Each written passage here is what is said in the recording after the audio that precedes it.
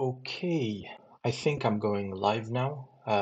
Just gonna wait a couple of seconds to get a confirmation. Hey everyone, just drop me a message in the chat if the audio is working just fine and the image quality also is working just fine or decent, let's say.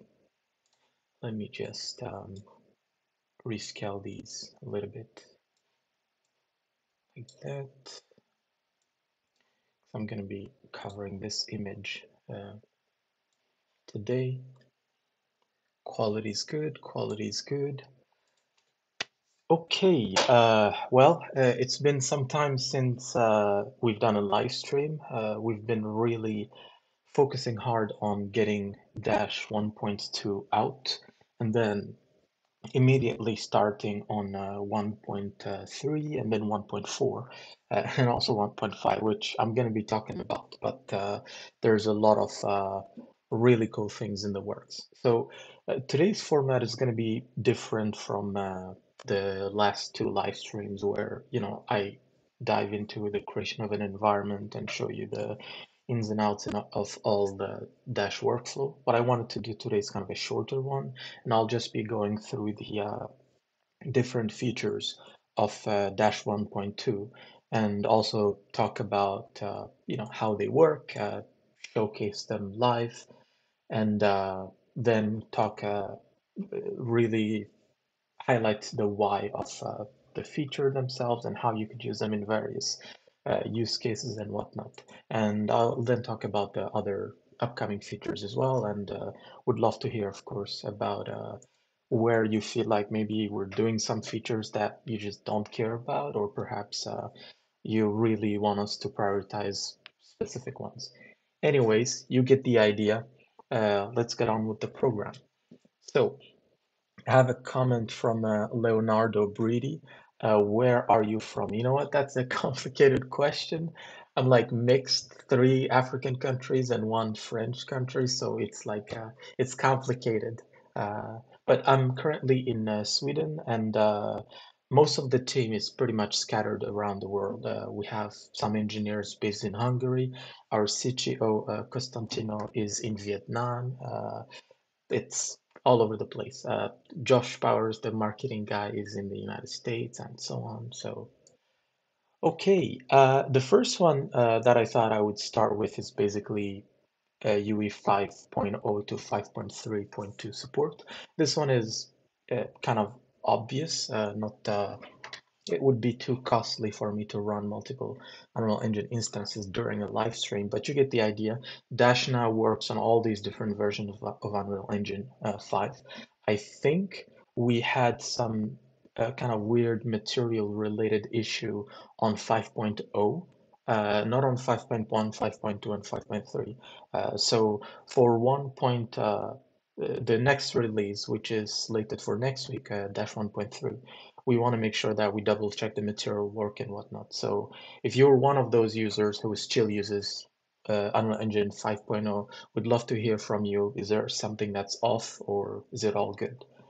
The second one, which is where the showcase begins, would be Surface Scatter 1.2.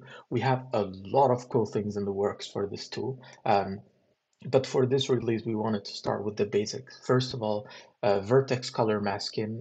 We know that that's been a constant request since we started the development of this tool. And the idea behind it is you have a mesh in your scene, and well, not this dude.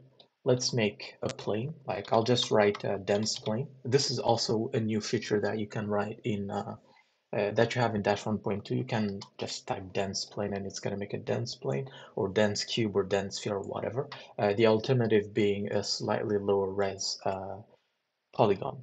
If we go to the wireframe, you'll see it's relatively dense. And I'll click on the content library icon. I'm going to type 3D plants. Actually, I'll type grass patch instead. And then I'll just drag and drop one of these here and scatter on selected, or scatter here since our mouse is over it anyways. And yeah, the kind of the overall workflow, it's you adjust your parameters. By the way, I wanted to give a shout out to our programmer, Ilgar, who at the last minute implemented this feature, kind of like the Blender slider drag, where if you drag your slider, the cursor disappears, and when you release, the cursor stays where you left it last time. The older version of Dash, you would sometimes move the cursor here, you have to go back and do it again. So a small but very important life-saving feature, I would say. Actually, let me switch to the path tracer because I'm a sucker for that. And then I'll just select this material and drag and drop it on the surface. And I'll close the content browser for now. Let's see. Do I need this panel? I think perhaps to just increase the value a tiny bit like that. And I'll adjust the material, just making it slightly darker. Let's see. Contrast. Yeah, that works. So back to our first feature showcase, vertex coloring. First of all, before you jump to vertex coloring, it's important to understand that Unreal Engine has different type of meshes on which you can do vertex coloring. The only one, as far as I know, being static meshes. And a static mesh is an object that exists uh, in your project in the content browser, and you know it because it's written right here, static mesh. On the other hand, you have other type of meshes called procedural meshes. So this plane, for example, is a procedural mesh, and you know it because they have the procedural mesh component right here. And the reason why it's a procedural mesh is because Unreal has this modeling tool and modeling somewhere here. And effectively, what they wanted to do was create a very flexible um, geometry type that you can easily edit and whatnot. And so that's the reason why they have that type. Unfortunately for us, you can't do vertex painting live on these meshes. And the solution then becomes you just have to bake the procedural mesh or convert it to a static mesh. Now, there is a process in Dash. You literally just write bake, and then you have this operation, procedural to static mesh. You click on it. It takes a few seconds, depending on the complexity, and then it does the job. If you create a terrain with our create terrain action, the terrain here is also a procedural mesh. And thanks to that, you can select this slider and just drag it to increase or decrease the scale. So it gives you that flexibility. But once you're done with it, we usually recommend the following. You select your terrain and you go here and then you type bake and then you hit enter and it's going to bake your terrain. That means the terrain won't be editable anymore, but you will have you'll be able to put nanite on it, for example, which is currently not possible for procedural meshes. And most importantly, these objects, procedural meshes, are incredibly heavy in your scene. Like if you have too many of them in your level, they're going to make saving much slower than it usually is. Last minute features are the best. Yes, indeed, they are the best. And let's see, we're going to go to here and then mesh paint. And with our plane selected, I'll just go to paint mode here. Let's see, I'll do RGB. I'm just going to paint on one channel, like the red channel. I'll do that. I have to double check why it's not uh, previewing the color. Actually, let me also go back to selection mode. I'll select the grass and I'll open the surface scatter tool. And then I'll just go in full screen, go all the way down, go to vertex color masking, which is where we find a new feature, and then we'll check red. And yeah, there you go. So now I'll just go back and I'll start. Actually, I can press F10 to have a minimized view with the top bar still visible. So with the plane selected, I can go back here, paint, and then invert. And then I can just start painting where I want to have my grass. And it all happens like in real time right after you release your brush. So pretty cool and really fast workflow. Let's just clear. Let's see. Let me do that. And the cool thing here is you have access to multiple channels. So if I were to remove all vertex colors, um, seems like didn't update there. There you go. And then let's say I'm just gonna paint uh, invert. I'm just gonna paint like here. I can then select the other channel, green, and decide that I'm gonna add a specific color here as well that dictates like some other scatter tool and what have you. And you have all the different channels, and then you have kind of different blending modes. Actually, we should rename this to blending mode. Yeah, blending mode for all the vertex colors. You have the mode add, which will just add the scatter wherever you added some vertex colors. Let's cancel that.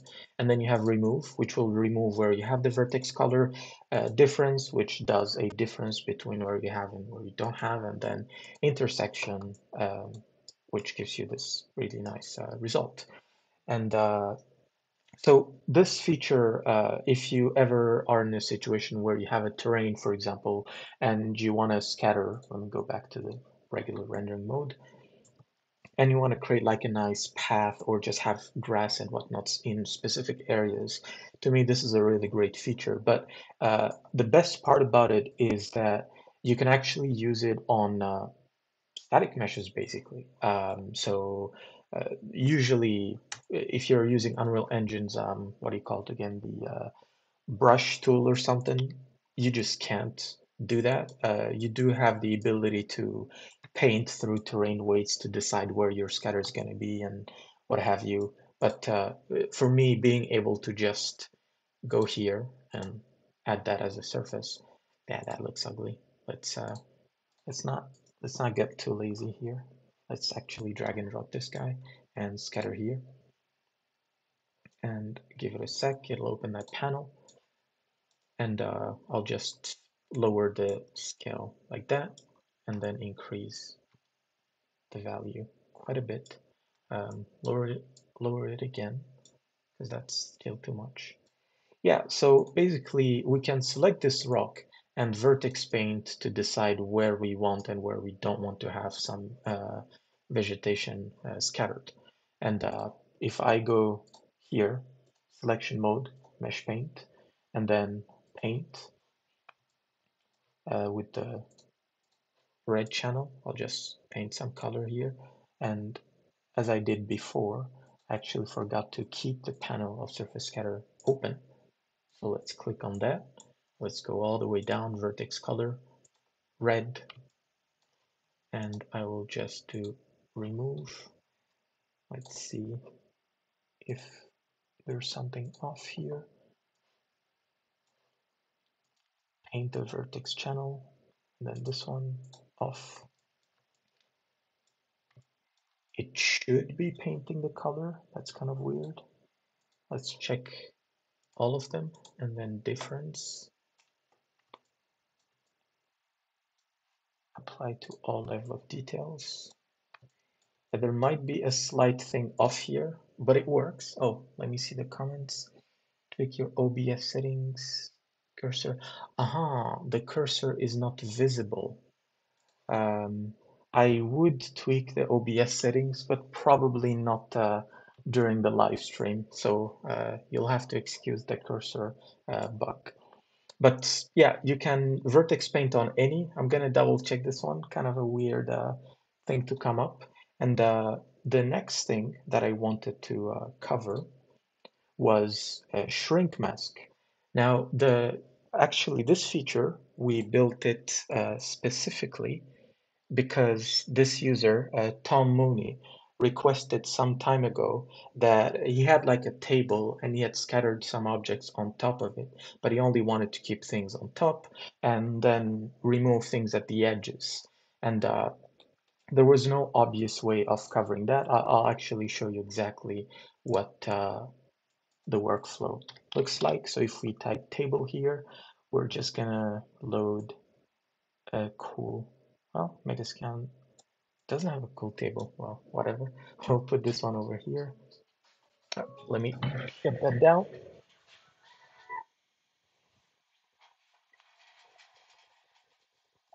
Okay, so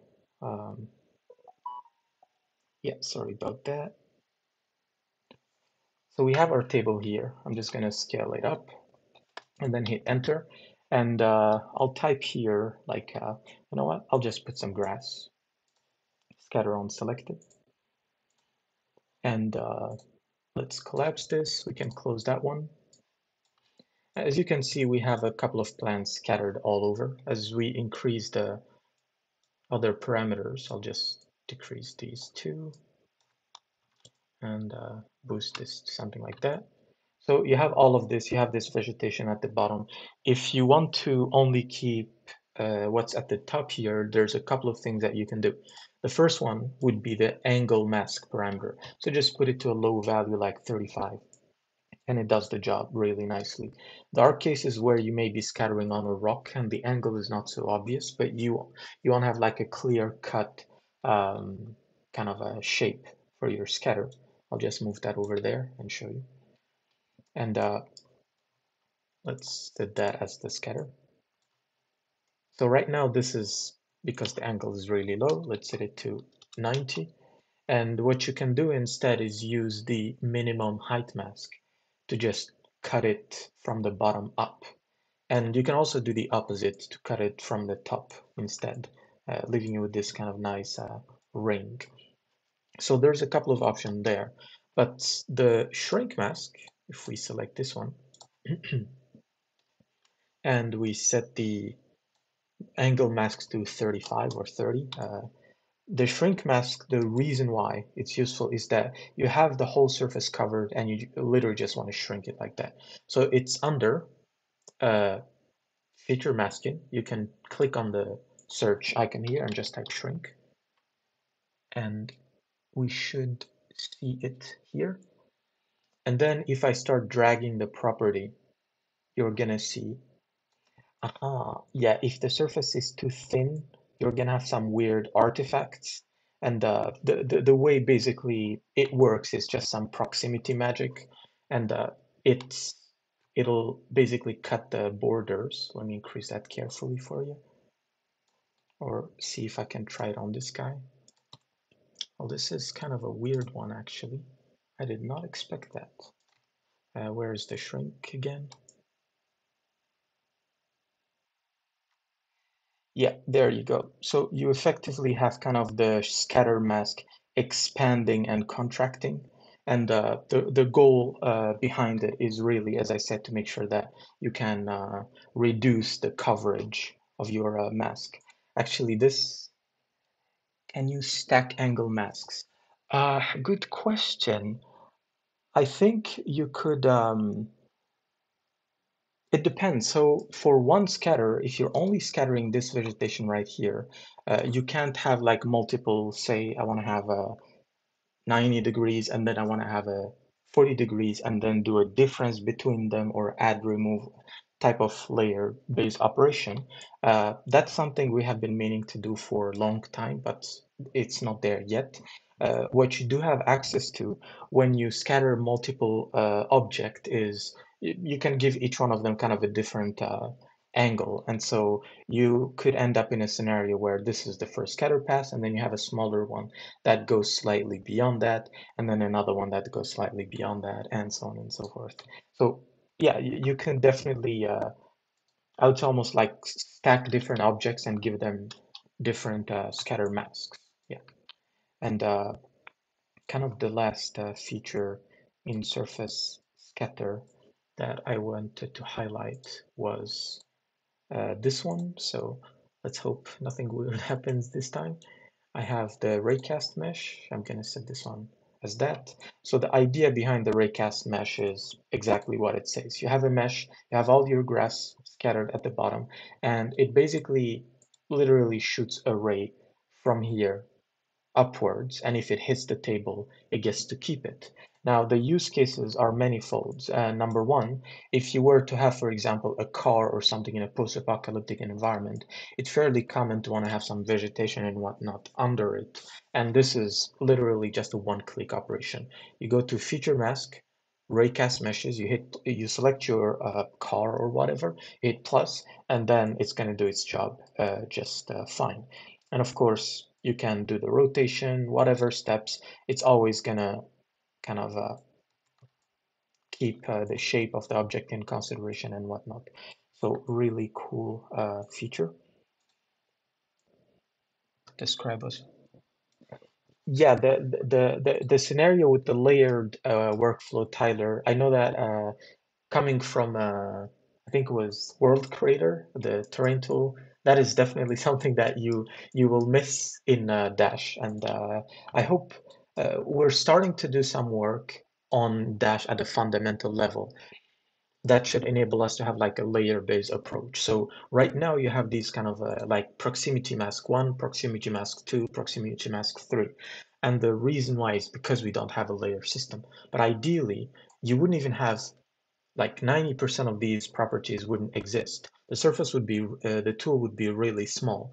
And then you would just have like a plus button here or at the bottom where all these groups would be actual layers and you could move them up and down and then you'd have maybe a blending mode icon over there. So that's definitely something that we've been thinking about, trying to do here and there, but yeah, we're starting to understand what to do with the core architecture of the software to make that happen. Let me just, I forgot to give myself some background music here. And let's go back over there. So this feature, really cool. The other one with the kind of the shrinking bug, actually just remember a colleague of mine had told me, Adnan, that bug is gonna appear, and I did not believe him. So yeah, I stand corrected, Balu, if you're listening to the live stream. The next one is the brand new materials. And if I select this rock, I'll just move it over there. And I'll close this panel. And I'll click on the material icon. So first of all, you have a snow property here. If you just check that, well, you're gonna have snow. And there's some basic settings here, like you can control how sharp the transition between the snow and the rest of the surface is. Let me run the Nanite mode 1 and culling 0, just some Unreal Engine flags. And you can also control the slope to kind of adjust the growth of the snow. And the kind of what the next step that we're working on, probably between 1.4 and 1.5, would be to give you, first you have the shader snow, which gives you the soft transition. Second, you have actual geometry snow on top, which gives you a really cool material effect. And kind of, I guess, slight announcement of a 1.3 upcoming feature would be we have triplanar mapping in the works. And what that will give you is you can take any texture, apply it on any mesh, and you're gonna have seamless texturing with whether your mesh has UVs or whatever. And with that, we're gonna be able to have snow and other effects without, worrying about having the perfect UVs for snow, which is a very complicated shape because it's so many blobs of geometry and whatnot. So you have this basic setup, you control the roughness, the normal, and all the other base settings. We also have displacement, and yeah, this one is basically just displacement as you know it. And you can adjust the parameter if your mesh has a displacement, of course. If it doesn't, you can just feed it the displacement in the materials tab. For Megascan assets, they all have displacement, so I'll just take the range here and increase that. As you can see with the shape, just close that by accident. Let's go back. I'll disable my snow. Yeah, the shape of the mesh, back to lit mode, the shape of the mesh basically takes all the details like that for you. And it's pretty cool. And again, it just works. So you set your value to 0 or you set it to 1 and you call it a day. We also kind of improved a couple of things in this editing panel itself.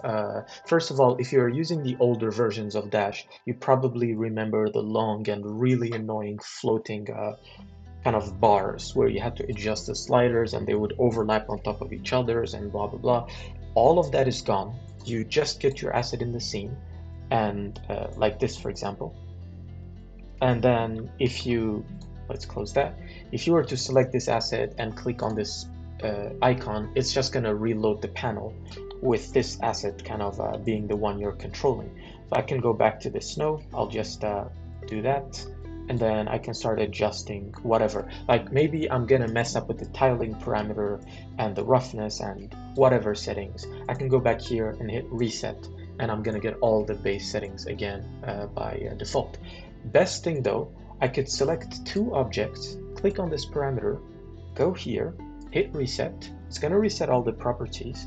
Then I can go back and adjust, say, the saturation for the two objects, or as many as I want. And this comes in really handy when you have a relatively complex scene with a bunch of different objects and you just want to batch edit their properties. So you can reset here, which is the global reset, or you can right click on any arbitrary property and hit reset, and it's going to reset the value there as well.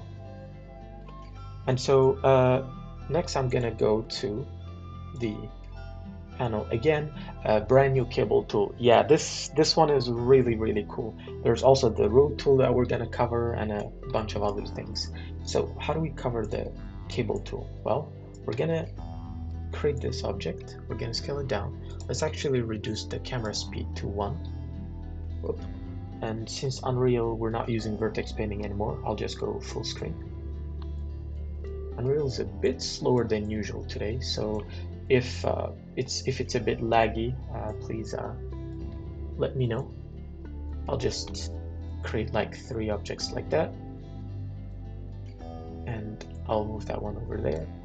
And then I'll just type cable or able, and the first suggestion is going to be the cable tool. You click on it, and this is our guy. Let's select this one, and then add it in the object list, and then this one object list, and then this one object list. Now the first thing you'll notice is, oh wow, Adnan, this is great, except nothing's happening. And that's because the mode is set to curves. This tool allows you to create cables through multiple modes. First one is curves, second one is objects, and the second we switch to that, you're going to see your cables. And the third one is scatter, and the second you see that, you're going to see this.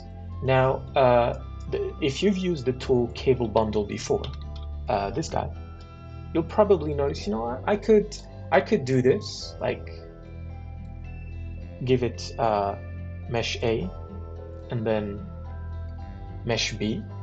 Oh yeah, because Unreal and duplicate don't work as well together.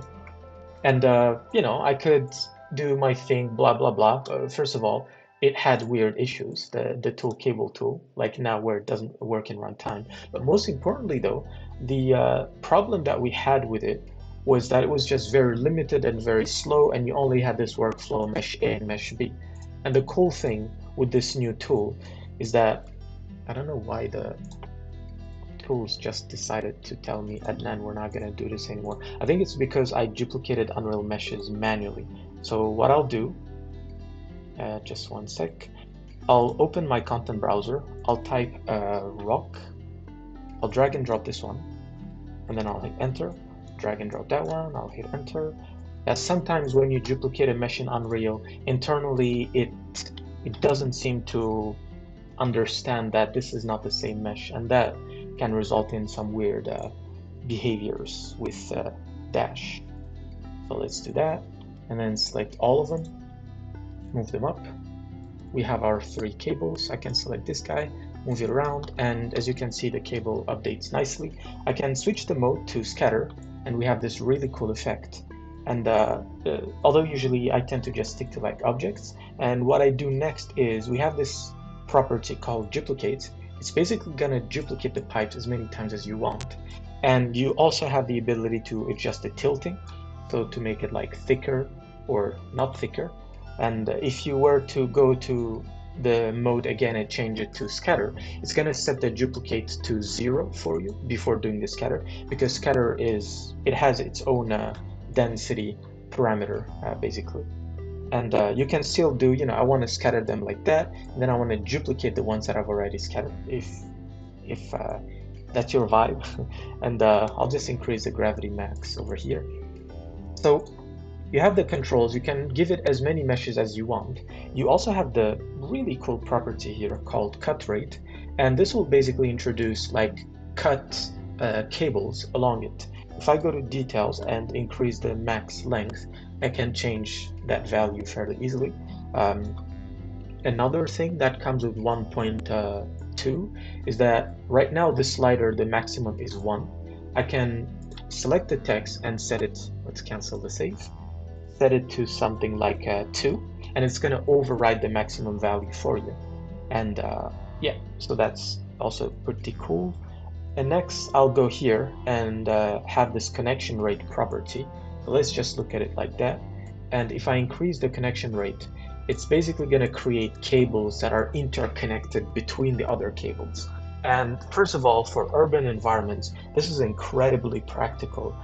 You can very easily create like poles or any type of structure, like put this thing behind a wall and this one behind another wall, and then just have your shapes scattering cables all over.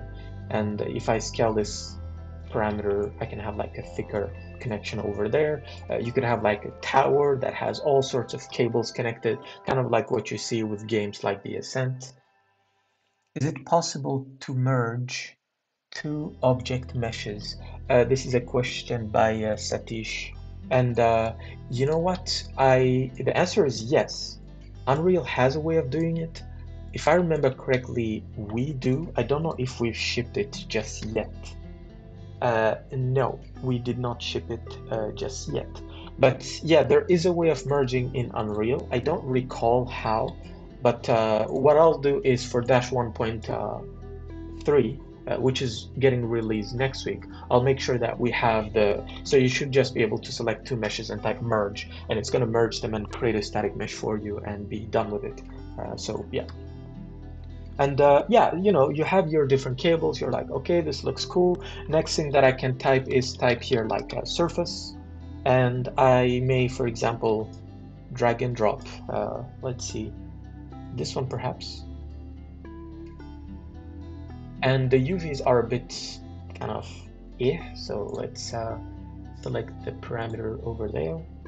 And yeah, you don't have control over the UVs here unless we uncheck the normalize, in which case you have like a really crazy tiling. Yeah, the tiling is really crazy on this one. Let's go here and I'll just reset property. And if I were to lower the tiling like quite a bit, you'll start noticing the results kind of getting better there. This is a nice one. We're gonna fix. And however, I will say the exciting thing about this bug for me is when you, in 1.3, again coming next week, when you control drag a surface, you now have the ability to apply a triplanar material on it instead, which just gives you much better results. So you have your really cool vines or whatever, you can select them and go here, type 3D plant, and if I were to pick just some arbitrary plant that remotely looks like some vines, I don't know, like, yeah, this will do, and I'll just scatter on selected. So now we have a few plants that are scattered on our surface. We can set the density here to like 8, and yeah, there you have it. Really thick, perhaps too bright in the color. I'll adjust that. Let's go reset property. Okay, the properties are all good. Let's just darken it quite a bit and lower the brightness. And then what I'll do next is I can play with the scale. I can actually set the angle max to 180 because it's not everywhere. Like at the bottom of the pipe, you don't have the ropes, the vegetation being scattered. So you have this really cool structure, and what you have here is like one of the things that we're going to be optimizing and working towards more and more in Dash. It's multiple tools working together. you have one tool that is using the rocks to create the pipes, and another tool that is using the pipes to create the vegetation. And if you move one of them, it's going to update the other. There are some performance kind of slowdown here and there. We know where they are. They're going to be fixed next week in 1.3.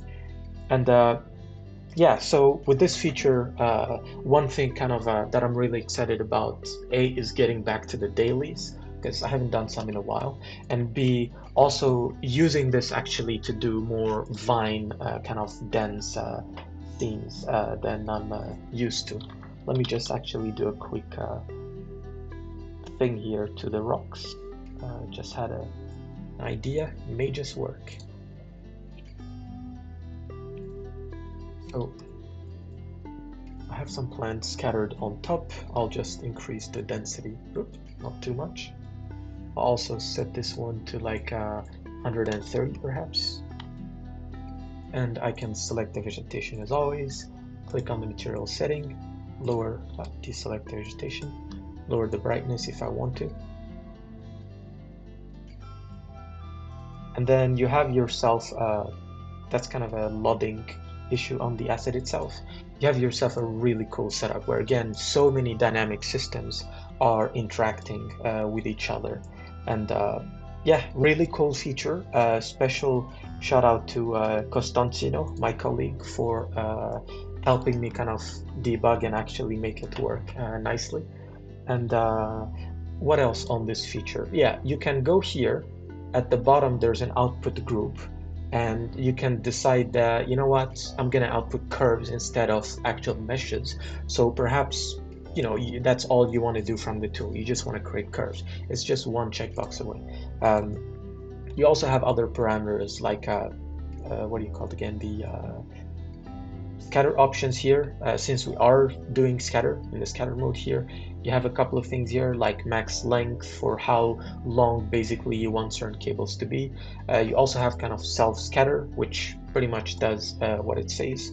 The the cables, sorry, are gonna scatter cables on one another, and then you have these longer connection types. So really cool feature. Again, you can do so much stuff on it. Realistic cable stuff in a cave and whatnot. You can do vines on it. Lots of other different objects. I can finally buy a license, not just rent. Yes, actually, I was gonna cover that later, but now that you brought it up, let me check the comments to make sure that I'm not missing anything. Yes, cables upon cables upon cables. You know what? You can literally, okay, I'm gonna try something. The computer may crash, you know the meme, some of you may die, but it's a sacrifice I'm willing to make.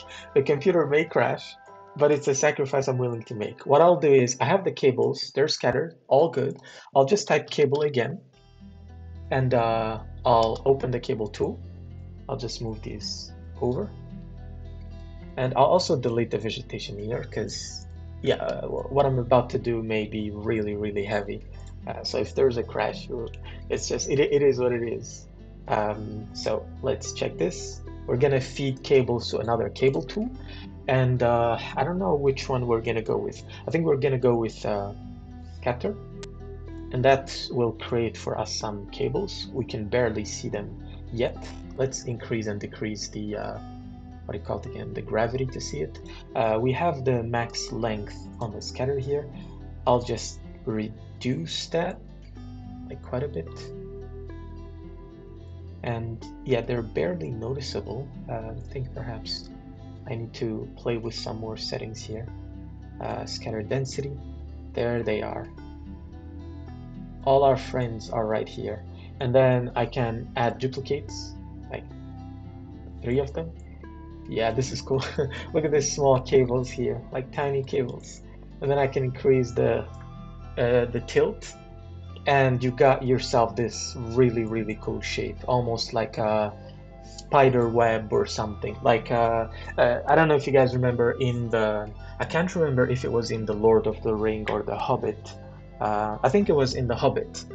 You have this scene where Bilbo falls into this huge spider net, and you have these vines and also spider nets and whatnot. And yeah, this could be really cool. Performance, though, you know, it is what it is. What we're doing here is quite heavy, but this performance is like vanilla stuff. We are working on fixing it, and our engineers are already showing some really cool, promising optimization. So yeah, definitely one of my favorite features for this release. Let's see. Yes, Tomb Raider game, definitely. I can buy a license, not just rent. Yes, ding ding ding, kind of announcement for everyone here. We now ship a perpetual license. So when you go to the Polygonflow front page, you click on download the Dash free trial. You have all these options. You have monthly, $6 if you're a student, and then you have this one if you're just a guy or a girl, and then you have this one, enterprise, if you're a studio. This is the monthly. Then you have the annual, and voila, you have the holiday special, which is the perpetual license. Now, there's a few things to keep in mind about this license. First of all, it's obviously forever, so you just buy it now, you're gonna get 12 months of maintenance, so you'll be getting all the updates that we're going to be shipping in the next 12 months, and you'll be getting support for all the Unreal Engine versions that are going to be shipping in the next 12 months. And after that, we have no idea how we're going to handle it. Perhaps we're going to create like a top-up program where, if, for example, next year Epic releases Epic UE 5.4, 5.5, and 5.6, and then there's 5.7 release in 2025, and you bought the license like in January, you won't have access to Dash for 5.7 in that case. And what we're thinking about is we could create a top-up plan. We have a couple of options that we want to do. However, the reason why we mentioned that it's a holiday special is because we want to try it out and see how enthusiastic people are about this. So if we see that this is working out nicely, we're gonna keep it. Everyone's happy. And by working out nicely, I mean for you, the user, you're happy about it and you're buying it. For us, Polygonflow, we're happy about it and we're getting money. Everyone's happy. If that's the case, perfect. If a scenario like that doesn't happen, we're gonna have to mitigate. Like it's gonna be okay, let's like everyone that buys it now will keep it. They're going to get all their 12 months and then they keep it forever. It's a regular perpetual license.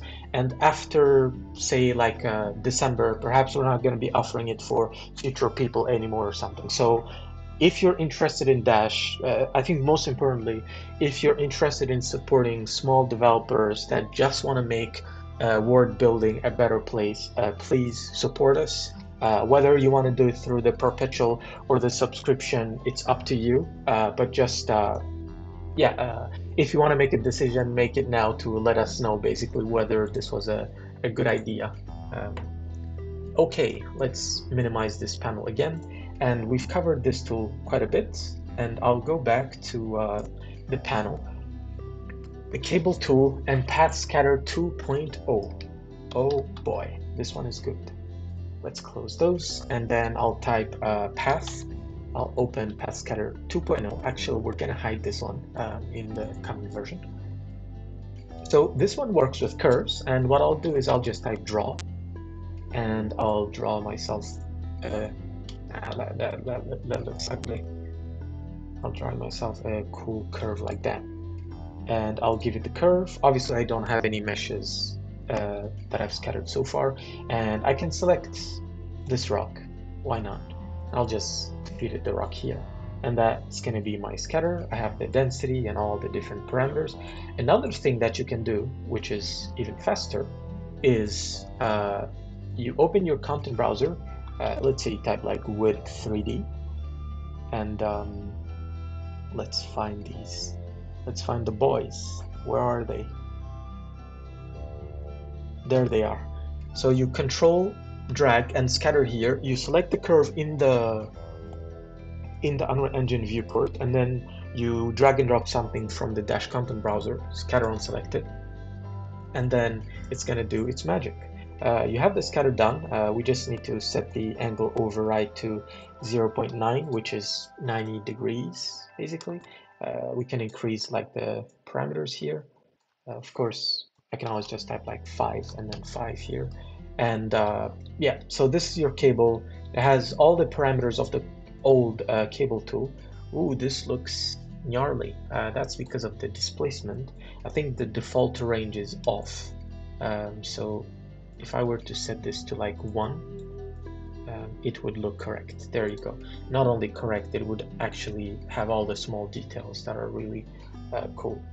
All right, let's close that one and delete this one. So I have my nice kind of path over here.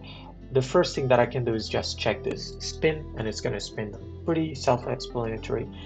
Then I can do straighten, and it's going to straighten the curve. This is if your curves is on like a mountainous shape. So on this flat surface, it's not going to do much. Smooth instead is what you would check if you want to soften the curve. So we can do that a little bit here.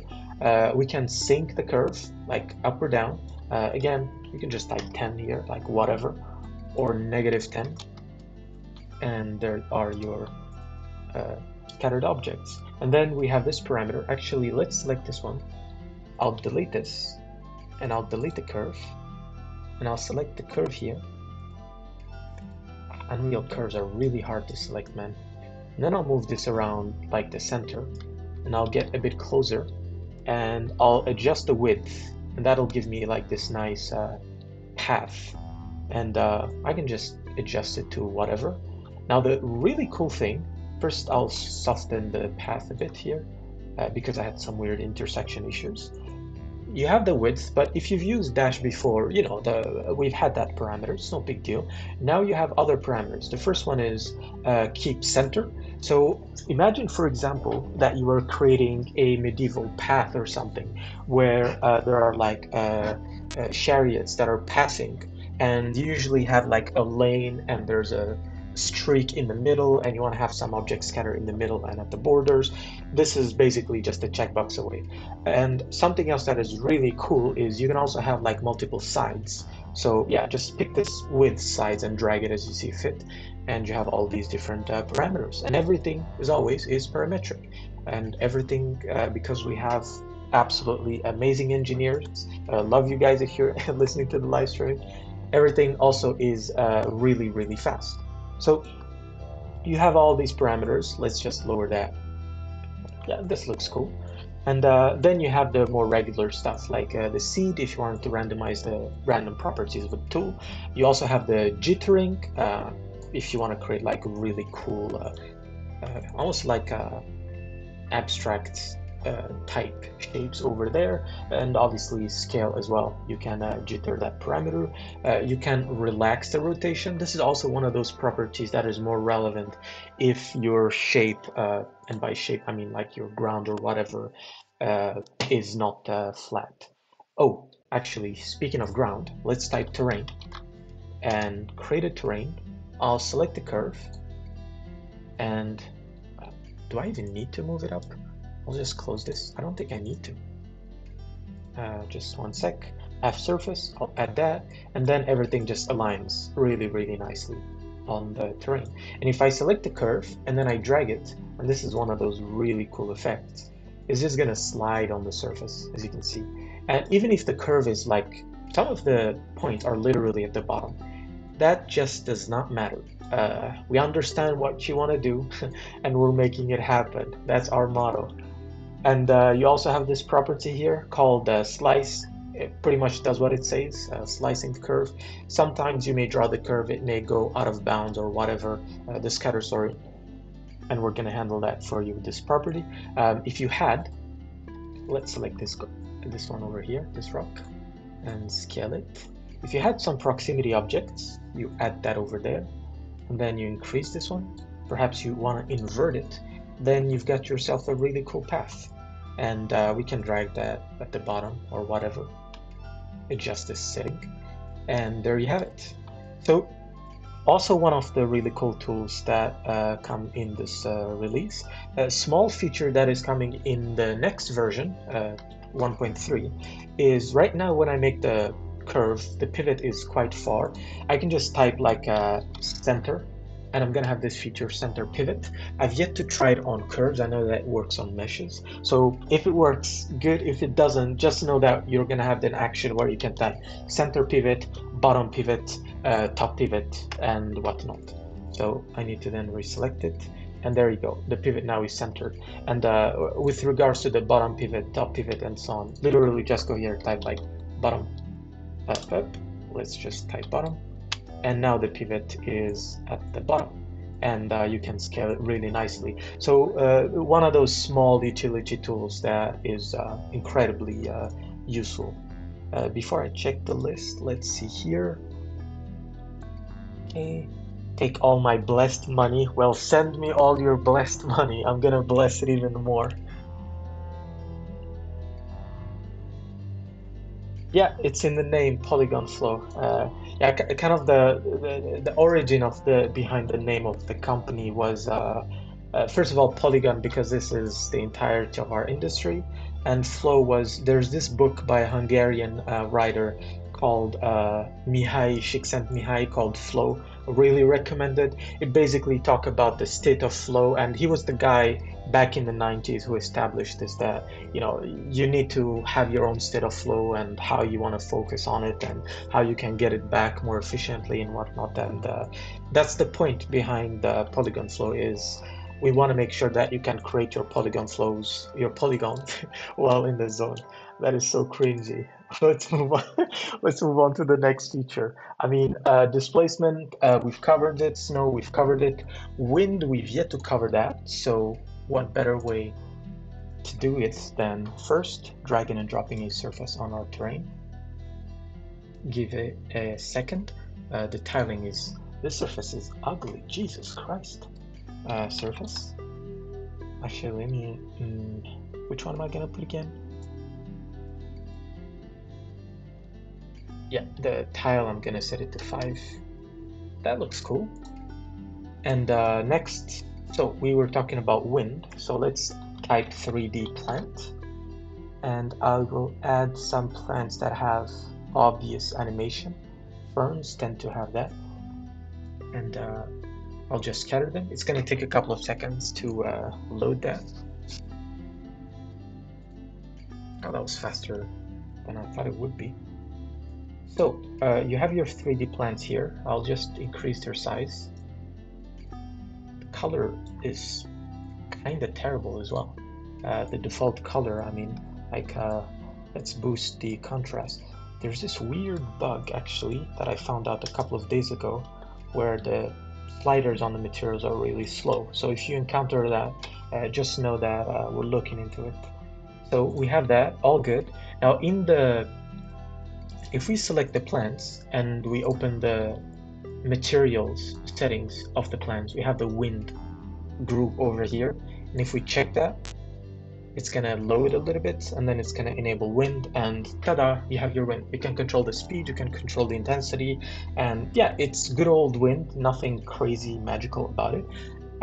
We are, however, working on some really cool effects for wind. Our programmer, Badu, has been working on some pretty cool features here. So what you have is, you can effectively select your instances, and you can randomize their color, for example. So if your shader has like a color variation, or you're LARPing between 2 different colors, you can very easily just propagate those changes with this tool. Like, give it, the workflow would be, you select your instances, you add them in here, like the panel above here, and then you have automatically, you can use random noise and even proximity to drive the intensity of your wind, for example. So if you had, let's give the save a moment. If you had, for example, the wind, perhaps there are some rocks around here, and this is a huge cliff and it stops the wind or whatever, you can ensure that anything that's close to it, the wind is really, the intensity is really low. And as you go further, it goes higher and higher until it reaches a threshold that you want it to reach. Same thing with colors as well. You can do random noise, like right now it's extremely uniform, as you can see, the firms. And with that feature, you're going to be able to randomize different colors. You should also be able to literally just go, you know what, this rock, maybe it's like the dead rock of Mordor or whatever, and all the plants that are near it get darker because whatever, and that's an effect that you can do. First, we're going to make sure that we give you the right materials to make that happen. Second, we're going to give this feature to you. I don't think this one's going to be coming next week, probably in 2 weeks after next week. Yeah, right now in 1.2 you can't. In the upcoming feature that we're working on, which is this one, you'll be able to randomize the noise, like in a really cool... If you've seen or played Ghost of Tsushima, this is exactly how you're going to be able to randomize it, like nice waves and what have you. You could even draw a curve on your landscape and say, I want everything near the curve to have intense wind, for example. Sorry. And yeah, this wind parameter, really cool. I'll just clean up the scene a little bit just so we have some space. What do we have next? Simple surface material. This one, it's literally just what the name says. There is a simple surface material. I don't know how better to describe it. Basically, this base surface material that we now ship. We didn't have the time to refine the workflow around it. The idea is just to give you a very easy base PBR surface that has some details like roughness details and perhaps a little bit of normal detail that you can sometimes just slap left and right and have some cool effects. But I want to make sure that we work a little bit more on it so that it's like you have an action, you can select something and then you just type simple surface or PBR or whatever, and then it's going to apply that for you. So it's in the works, but for now you can already use that material. New camera tool. Yep, yes indeed. Let's type new, create that, and yeah, we have the camera over here. The next step is you click on the camera parameter and you have all these different parameters. So this is the new camera tool. You can control the focal length very easily. You can control the aperture. Also this is where I really want to go to the path tracer actually, and where the lighting is also kind of meh. Yeah, this one is like something going on with the path tracing. Guess I'll just stick to nanite for now. And yeah, you have control over that. You have like base features like bloom. Let's press G over there. Just one sec. I think perhaps I understood what the problem was. No, I didn't understand what the problem was. And fringe and all the other different parameters. Film grain also is now available, so we can just increase that very easily. And sharpen, our good old sharpen is over here. Shadow contrast, these are two new features that we've exposed in this version. They really help you get the kind of details of the environment to pop out more. Also, you can kind of like soften or brighten the shadows, really noticeable around here. And what else? Yeah, cycle LUT, our good old friend, always here. And let's just reduce this value because it's too much. And then actually I'll just right click reset. There you go. And yeah, I mean, cycle LUT, if you've used the old versions of Dash, it's really cool feature. It just allows you to quickly preview different color grading systems. And you have the focal length, focal distance, sorry, that you can adjust for the blur.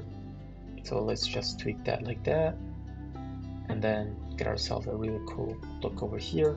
And then you also have control over the temperature, and finally the tint. So we really exposed a whole bunch of parameters here to just make it easier to get an end result. I think if you sharpen is nice, temporal, it tends to blur all the textures.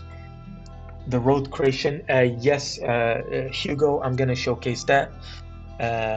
Satish, basically all the meshes that you import from our content browser will automatically have nanite applied on them by default. Like you literally don't need to do anything. Just drag and drop something and it has nanite. That's it. Nothing more, nothing less. So one thing that we had over in the previous live streams, like if you check these two live streams, I always go to the end and I open DaVinci Resolve and I do some final post-processing and color adjustment and whatnot. And that's something, it's cool. I love DaVinci Resolve, but you know, it's better if you can do everything in Unreal Engine. And the way I want you to think about Dash is not, oh, this is cool, I can scatter. It's everything. You know, I can open Unreal, I can go full screen, I can go from a plane, the base environment, all the way to the end result. And so we're putting a lot of work into the camera kind of a tool over here to give you more and more settings, more and more parameters, just so that you can do every single thing in here. So if I were to, actually I had one more thing to show you. If I were to select the camera, this is for the upcoming version of Dash. Let's open that. This one is, I'll just close all the different panels. And do I have, let me just do this as well. Oh, no, not that one. Tone map before, after. Yeah, I'll close this. Just one sec. Yeah, you now have barrel distortion or lens distortion. And you can have this really cool effect, basically like, oh, don't stretch that way. Just enable invert and it's going to do the opposite for you, like that. So we are working kind of on improving more and more the quality of your final result effectively. And this is kind of the first steps, just basic camera setups. We also are exposing some really cool features here, like stylized outlines. I don't know if this is the, I think I didn't open the right one, so let me go back. I have the camera selected. I'll just, this is the tone map before, which is what I want. I'll open that and I'll enable these two. Actually, let me also just increase the aperture to have less stuff and I'll clear my image with less, no film grain. Or is the film grain refusing to go? Yeah, there you go. All right, so I can increase the intensity and it should, if it wasn't playing with me, it should give us kind of a really cool stylized effect. Yeah, you can notice it over the shape right there. I think there's some weird kind of update thing going on with the viewport itself. If I open the other tool and lower the parameters, that should fix it for now. So let's, oh no, Unreal, what are you doing? Let's just play with these settings. Yeah, you can see it over here, like how it's making like the shape stylized, like the controls, it's kind of weird. I think here you can see the effect much easier. And the idea behind it, yeah, it's pretty simple, just introducing more of these cartoon-like effects, and in the future, kind of expanding on it more and more and more until it looks really cool. For now, it's a little bit in the viewport, I mean, but this is coming in a future version. It's not available just yet in 1.2 if you have Dash 1.2. Yes, as Ilgar said, fisheye also available. So let's see, we're almost past the time. Simple surface camera tool, visibility volume. Guys, I cannot stress it enough. This tool is amazing. So I'll just duplicate this object. I'll scale it down. And let's say, for example, you had a scene with, you know, if you have like an interior scene, not everything's going to be instances and whatnot. Like you're often going to have instancers and regular static meshes and what have you. And so what we did with a new tool called visibility volume, just call that, visibility volume or volume, culling volume. It'll basically create a cube for you, and you can see like I hope the compression makes it visible. It's this cube over here, and you can use it to hide objects very, very easily. So imagine just putting it in some corner where you know I'm not going to be working in this kind of part of my level for the next couple of hours or whatever. So let me just like hide that and I'll keep the rest. So really, really cool feature. If you're coming from Hammer, which is the editor for kind of all the Valve games, this is a very, very useful feature in there. And you can also do intersection, so anything it intersects with, it's just going to hide that. In this case, it intersects with the terrain, it's going to hide that as well. But let's keep it to inside. You can also just disable it or enable it or whatever. So pretty cool, kind of a small scale tool, but still really, really practical. And when you delete it, it makes everything visible again. So advanced materials that support terrain blending, that is planned for 1.3, which we're gonna ship next week. You're gonna have the ability to blend like 3 different surfaces, and you'll also be able to blend water. We already ship, let me actually show it to you. It's called surface, and so this is an object, and the object has its UVs and all the challenges that come with it. You can drag and drop the surface and apply triplanar. This is only in the new version of Dash that is coming soon, so it's not available in the public version yet. And it's going to create a triplanar shader, and the special thing about this is that it has no UVs. Like you can apply it on anything and it's just going to look good. So if we open the parameters, you have the triplanar settings, and we can control the scale over here. Just reduce that like quite a bit, or go upwards, and there you go, you have a really cool shape here. And if you duplicate it, like there's no repetition on the seams and all that type of different weird issues that you would get with objects that don't have UVs. So this is the first kind of step that we did recently. It's just let's ship a triplanar shader, and the second one is let's give you actually a 3-way blend material. So we have a lot of things in the works on the material space for the next couple of weeks, and then the month of January as well, after the Christmas break. Okay, what else do we have on the release? Visibility, revamped UI. I mean, this is just, the weird draggable panel and a couple of other adjustments, the ability to reset batch properties, a lot of things that we've covered in this live stream so far. Undoable, blah, blah, blah, resetable, that one we've covered that as well. Property range overridable, you can select on any range and type whatever value you want. We covered that. And dense primitive, we've covered that. Roadmap is now public. Actually, speaking of road, the road tool is here, ladies and gentlemen, and it is not here to play. Just delete all of that. I'll type draw, hit enter, just draw a curve. Let's close this, let's close that. Let's type road, click on the create road tool, hit plus, and it created a road. Now, you may not believe me, but trust me, it created a road. So what you have basically is these controls. I think did I actually? Aha, never mind. Adnan sometimes is just not the sharpest tool in the shed. There you go. It created a road. There you have it.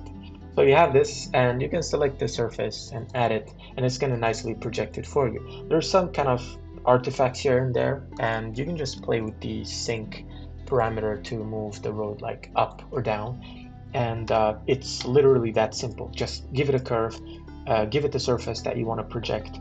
We sync the UVs, the vertices at the border quite nicely into the surface, and then from there it's like, all right, you can, it's time to have fun. You can just drag and drop the surface and start adjusting. I think the UV scale parameter was one that we could adjust. and you have your really cool road. One thing that we have on top of this tool, but that we I don't think we shipped it like nicely, I think that's a way of putting it, is there are vertex colors that will enable you to kind of make the borders invisible. That way you have a softer transition, but we're gonna rework on that to just make it much better. But yeah, the road is there. You can always select it and move the curve around, and it's just gonna nicely conform to your terrain. I mean, look at that, it's just beautiful. There you go. Ain't that wonderful? And we can scale the curve. If it goes out of bounds, it's gonna start acting weird, so just keep that a little bit, keep that kind of in mind. Yeah, if it goes out of bounds, it definitely acts weird. There you go, there's our curve. Just scale it down and then do that. And yeah, you get the idea. Really cool addition in this new release. And I'm looking forward to seeing what you guys do with it, and I'm also looking forward to using it for more dailies. And what do we have last? The roadmap, I think I covered it briefly in the last live stream, but yeah, we have a roadmap right here, and you can visit it. It has everything you need to know about what this company is up to. Let me put it in the comments. And there's everything, you know, the editing light panel, that's something that we want to have. So just like you can edit the camera very easily, you should be able to edit your lighting. Material panel, we've released that. The physics panel, we have that tool panel. Yes, HDRI generation, this is a big one that's in the work. Right now we ship about 30, I think, color grading presets. We want to work on a lot more. Volumetric fog is not there yet. We want to ship it for 1.3, sorry, so next week. And object tagging, pretty big, and all these different features. I think far to go on like our GitHub page. This is our current target for dash 1.3, again, coming out next week. We fixed a couple of issues. Surface Scatter is going to have some really cool features, like this one. If you have a noise, you're going to be able to scale it on a specific dimension, basically. So you could create like fields and other really cool effects, like man-made scatter, natural scatter objects. So that one is pretty cool. Normalized scale. This feature is one of my most anticipated features. The idea behind it is, if you were to scatter some vegetation, for example, and some of your plants are big, other are small, you're going to be able to say rescale all of them, either to match kind of the average scale. So the plants, I think the better kind of easier way of highlighting it is just picking our dude, duplicating him, and scaling him down. If you pick average, it's just going to pick the average of these two. So it would be something like, you know, just downscale this one a little bit and then upscale this one a little bit like that, and then that would be your average scale. If you were to go with another mode like this one, it would take the biggest one. So if this one was like huge, it would go like, okay, take this object, conform it to the scale of that one. And this means sometimes when you download assets from Megascan or other libraries, you have different scales and whatnot. Just pick the scale mode and it's going to work. This is going to be available to you next week. Per instance wind, we're going to try to make it available next week. We're going to do our best. This one is skeletal mesh, so if you wanted to scatter on a literal character, it could be a creature, that's also going to be possible. Cable tool, we have some things in the works. Pretty cool, fisheye and set pivot. Also, we've shipped this, you're gonna have access to it soon. Road tool, I created this road and it's all great, but I think what would be cool is if I had like a parameter to create road strips, so just at the edge, and I could give them a decal and even one at the bottom and stuff like that. So yeah, I mean, we've really put a lot of foundational work into this coming version. And what's going to come out of it is not just the features that you'll see next week, but way more. So I think that covers all the overall features 1.2. I hope you have a better understanding of what they do and how you can use them to create any type of environment you have in mind. And yeah, that's pretty much it for the live stream. Dash tool with dynamic mesh. Thank you. Yes, the roadmap looks extremely amazing, and there's a lot of things that we've yet to showcase there. Does Dash have triplanar? Does that triplanar have masking and tiling value shift? So the triplanar, did I delete the object that has it?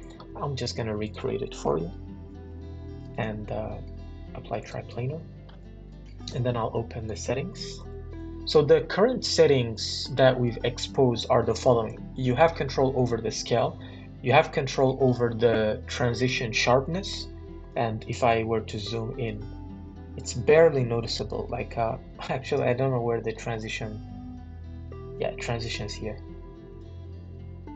No, yeah, there is a transition somewhere for the triplanar shader here. And yeah, you have control over how you want that sharp transition to be. As you can see, perhaps the effect is very obvious over there. And you also have the ability to adjust the dithering of the transition. Yeah, it's right here.